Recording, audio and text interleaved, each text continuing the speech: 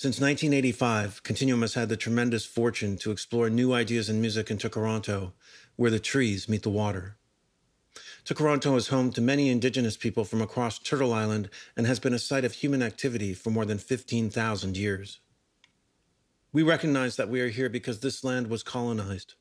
Indigenous communities and allies struggle against the ongoing consequences of our colonial system. This land is the territory of the Petun First Nations, the Seneca, and most recently the Mississaugas of the Credit River. The territory was the subject of the Dish with One Spoon Wampum Belt Covenant, an agreement between the Haudenosaunee Confederacy and Confederacy of the Ojibwe and allied nations to peaceably share and care for the resources around the Great Lakes. We are enormously grateful for the generosity of all Indigenous people who share this land with us and allow us to live and work here as uninvited guests. Welcome to Continuum's 18th episode of Press Play, our web series that dives deep into extraordinary works of contemporary music in both their performance and in informative conversations with the artists who create the work. My name is Joyce and I'm the host of Press Play. Please make welcome Anna Höstman! Yay! Thank you for joining me. Really excited to have you. Yeah. Let's get right into it. I have a general question about harpsichord to start with, since we will be seeing 3 harpsichord performances throughout this season. How do you approach writing for harpsichord, and do you approach it differently to when you write, for example, for piano?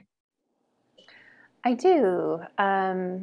I have learned a great deal from Wesley over the course of these last 3 pieces that he has commissioned from me, which I feel very blessed to have worked with Wesley, partially because he knows my sound world already, and so he has a very nuanced way of being able to intuit what it is that I am reaching for in my pieces.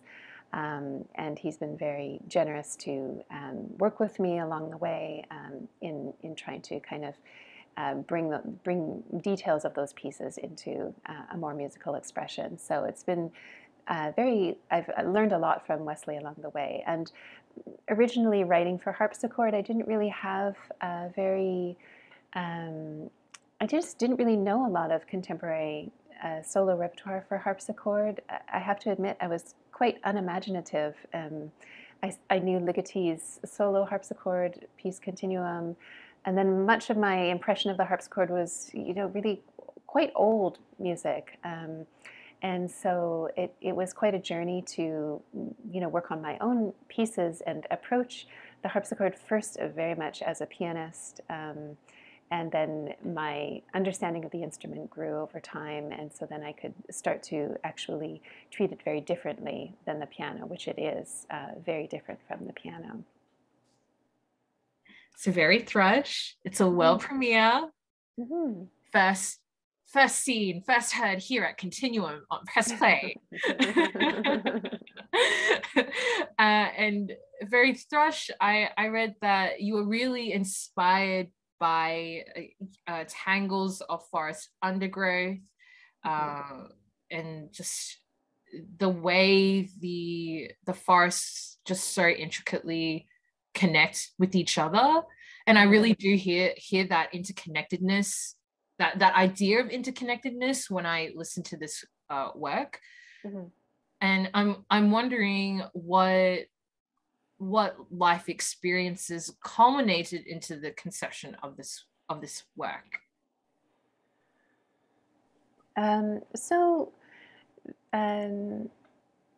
We really wanted there to be a 3rd harpsichord piece, Wesley and I both.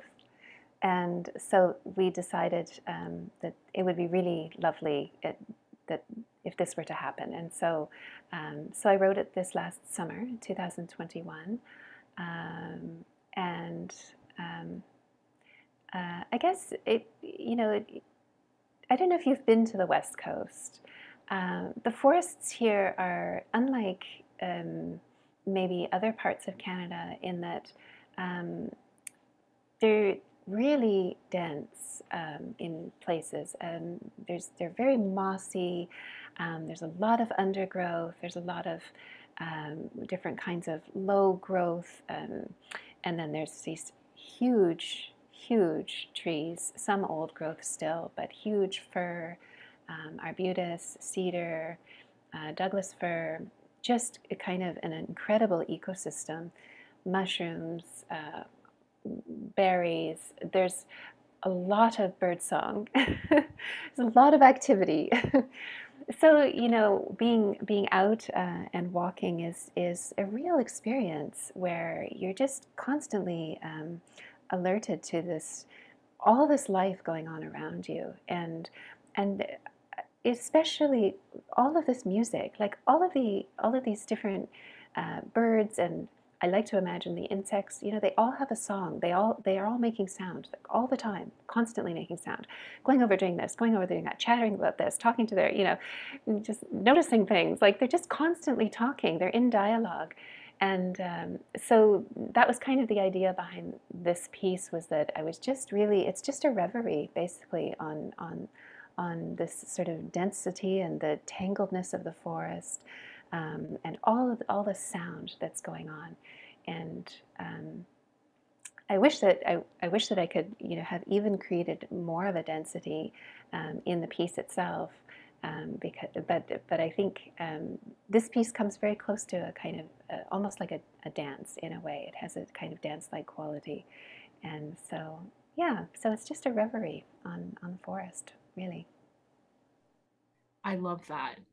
I really love that. Oh, the birds and the insects and the subterranean. Oh, yeah. I really love that. Thank you so much.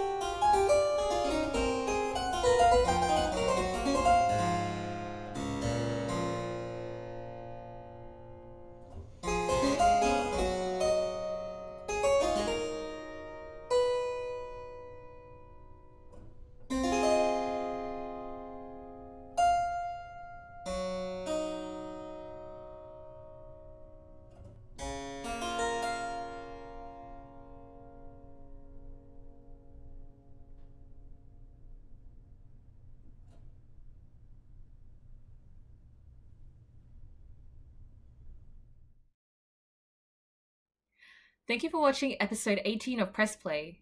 Thank you to Wesley Shen for the stunning performance, and thank you, Anna, for sharing space with me. The next episode of Press Play broadcasts Thursday, January 6th at 7 p.m. with Battle of Manassas by Thomas Wiggins, performed by Gregory O on piano. Visit our website, www.continuummusic.ca, to learn more about all our upcoming Press Play episodes and other projects, to follow us on social media, and to sign up on our email list. And if you like what we are doing, click the support button and make a donation now. Thanks for watching. See you next time.